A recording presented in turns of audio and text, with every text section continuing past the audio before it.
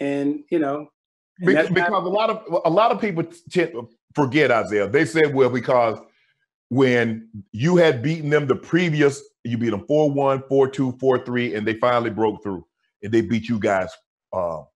And they said that each time that you beat them, they shook your hand. But I don't know if people remember this. In '88, when you beat the Celtics, they walked off the court and they didn't shake your hand. Yeah. You remember that, Isiah? Oh yeah, I remember that. And by the way, but nobody said, hold on. Nobody said a word about that. It was only became an issue when you guys walked off the court and didn't shake. And look, I'm not excusing what you did, but if you didn't have a problem with it 3-4 years earlier, why you got a problem with it now? Yeah, and so yeah, when the Celtics walked off, right? Here's the difference. We as the Pistons, we never made a big deal. Right. Celtics walking off, not shaking our hands. They were champions and they deserved to go out how they want to.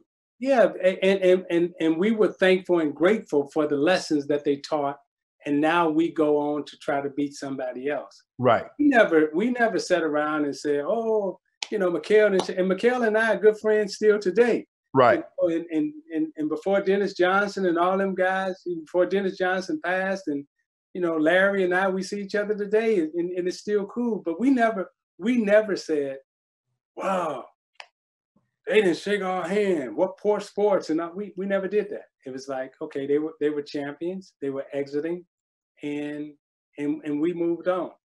The other thing that I would say is the night before, now we're down 3-0 in the series.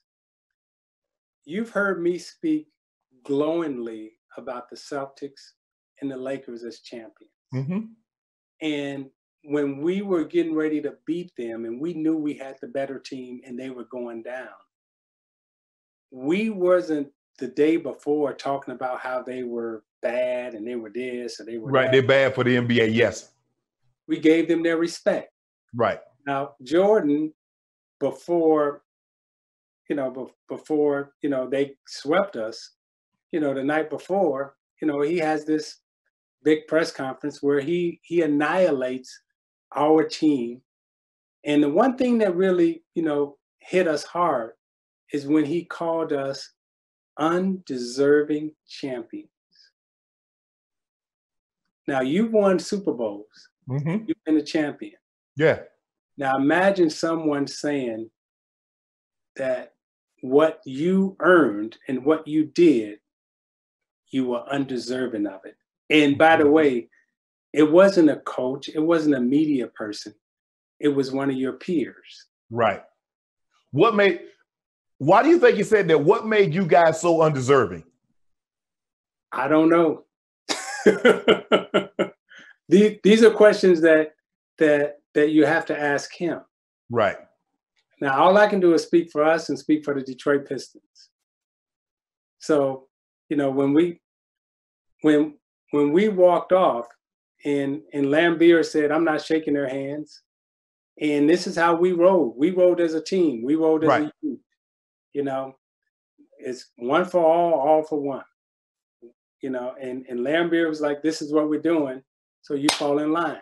And that's what I didn't, none of us knew that the camera would be on you and this was supposed to be a passing of the torch. Shannon, that is some BS. Ain't never been no torch pass and a glorious moment and all that.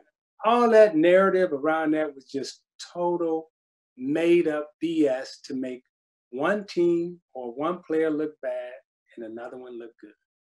That was it. You know what to do. Hit the subscribe button to become an official member of Club Shay Shay, where we always do something for two something.